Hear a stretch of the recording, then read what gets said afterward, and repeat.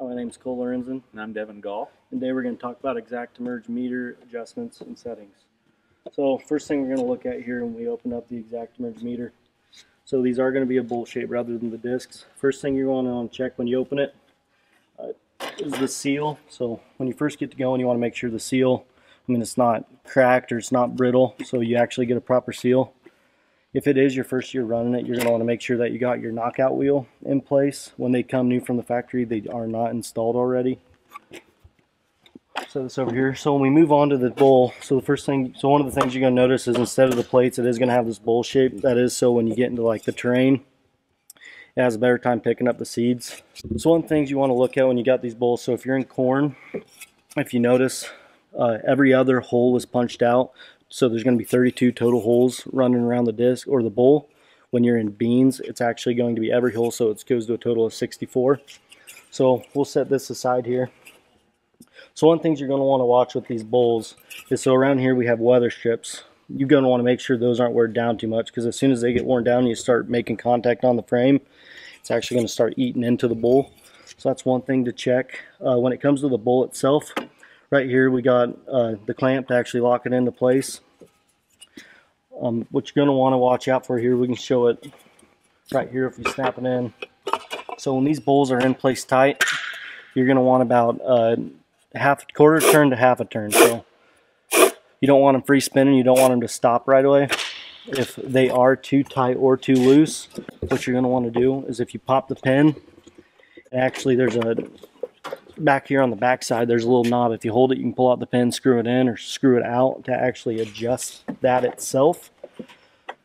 When it comes to the actual operation side, some of the different settings that you're going to want to make sure. So if you're running corn, you're actually going to have a green disc with with bumps on it just to agitate the seed, whereas if you're in beans, it's going to be a yellow smooth. To pop those out, there's actually 3 clamps here on the back side. You're going to want to push and just push it out and they'll pop over. Up here, you're going to have your actual double eliminator. So one thing to make sure, a good starting point is, if you're in corn, you're going to want to keep it on that middle point. Whereas if you're in beans, you want to back it all the way down. So that is just the starting point. If you're having, singulation issues, obviously you want to mess with the vacuum, everything like that. But this is another place you can come and start. Maybe back that off or push it in.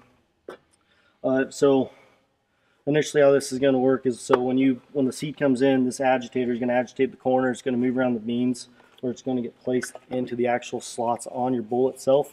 And as this turns up, the double eliminator is going to knock off any doubles and place it in your knockout wheel that we talked about. Is going to place it right into the brush. So moving on to the other portions of the ExactEmerge row unit and meter. If you take the meter off, this row unit has this meter removed from it. So as you can see, we have a row unit controller. This is going to be on every row. This monitors everything from seed spacing, population, ride quality, your downforce, whatever you have on there. This one has hydraulic downforce on there. And then you can also see that this meter has 2 motors to drive the meter and the belt. This top one is going to drive your meter, and this one will drive your belt, allowing us for infinite populations and speeds to be achieved. So some things to watch for: every once in a while these motors may start to get some wear on them.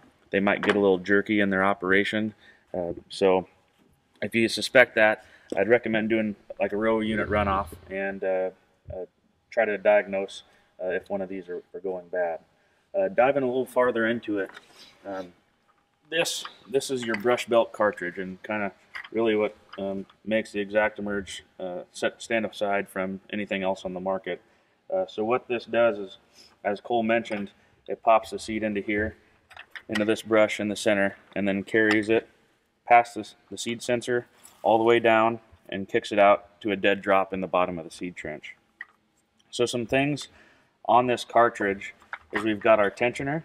There's this knob on the back to tighten the brush. So right now we've got the brush is tight. What you're going to want to do at the end of the year is remove the tension off of this, and we recommend to go ahead and pull the brushes out at that point in time, and set them somewhere where they're not going to be damaged. These brushes will last for a lot of acres. What you want to make sure of is that as you're storing them, there's nothing pushing against these brushes and that's going to deform it. A lot of times it'll come out of it. This is your brush conditioner down here, and as you run, it'll kind of pull it out of it. But a lot of times if you get that, you might miss a seed placement, and so you might start getting some skips, and you may have to look at replacing your brush. Some other things on this cartridge that you'll see is down here we've got a bearing. If you get a lot of acres under this, these bearings will go out. So go ahead, when you have the brush pulled out, just give that bearing a spin. Make sure it's not grinding or anything like that, and that it has some good free spinning motion. The other thing is this top. We've got the gearbox.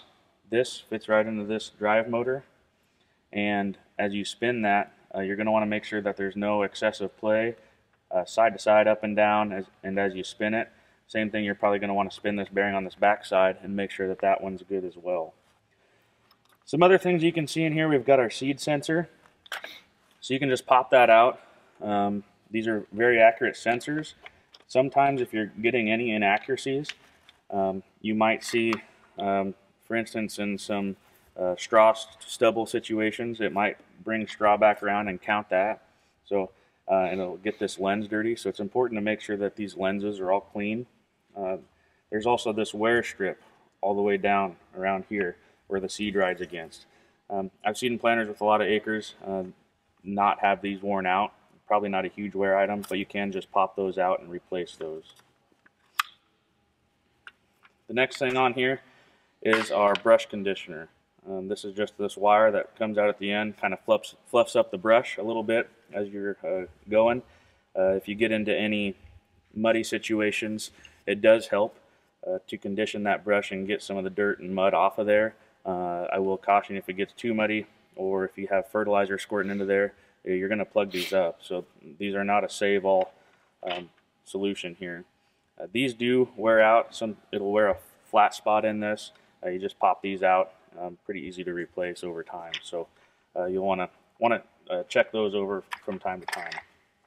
Moving on to some other portions of the row unit, you can see we've got our gauge wheels here.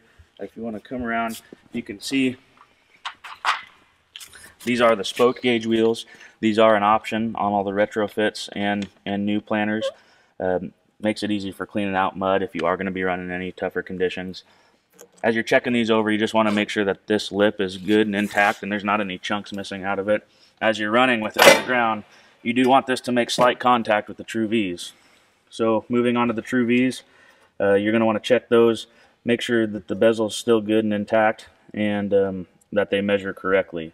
As you're setting your True V's at the beginning of the year, we've got the business cards in here.